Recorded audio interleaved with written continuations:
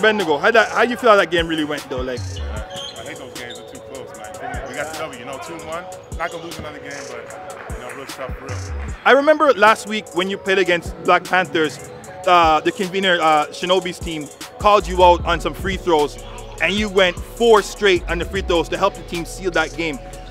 Is that what we expect you straight out from here on out? Because I noticed in this game today you missed a lot of free throws today that would have made the gap a little bit bigger. So is it sometimes you can do it, or when someone calls you out you can do it? I mean, when I'm called out, it's something it just clicks, but it's something I gotta work on, obviously. But when it's crunch time, it's time to get a bucket. Where the free throw line, I'm hitting. So. Now I'm aware that you're a player that also tries to, like, you're suffer conscious overseas. Now I noticed that inside you can abuse guys inside, but I'm well aware after speaking to you that you're trying to advance your game and you want to really bring that outside game. So far 3 games, I have not seen much of that outside game. Are you still working on it and going to bring that to the league to showcase that? Yeah, I'm still working on it for sure, but with the guys I have, we don't really have an inside presence, so I'm obligated to go in the post. So it's just something I got to do for the team, but I'm starting showing the perimeter game for sure. So that's when you say that why you would more probably value heavy number 40 or even Mario number 15 to do more inside work, because both those 2 bigs can't show from the perimeter.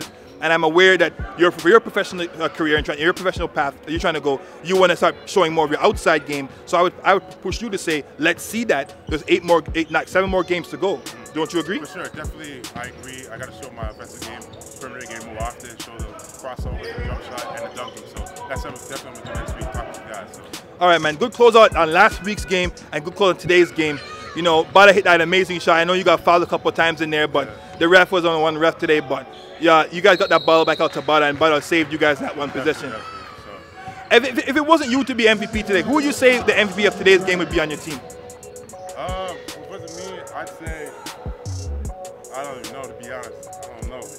You know what I think? I think everyone worked hard. I think Chef tried a little thing a 1-2 time. The MVPs were the guys that came after. We started off with 5 guys and 3 men rolled up. So those are MVPs, Okay. So Bendigo putting it out for his man them. Adrian Smith from Big House Cuts hollering. Yeah. You already know him too, fam. You already know, fam. You got your big up. Just make sure you go up to the score table.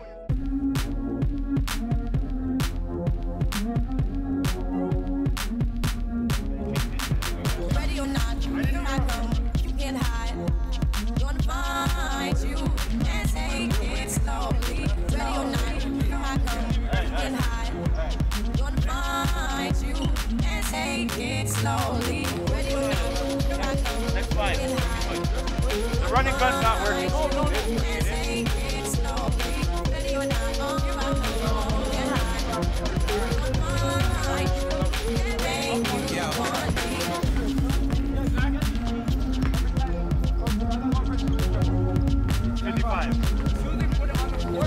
That's why I'm yelling dead. When they pick up that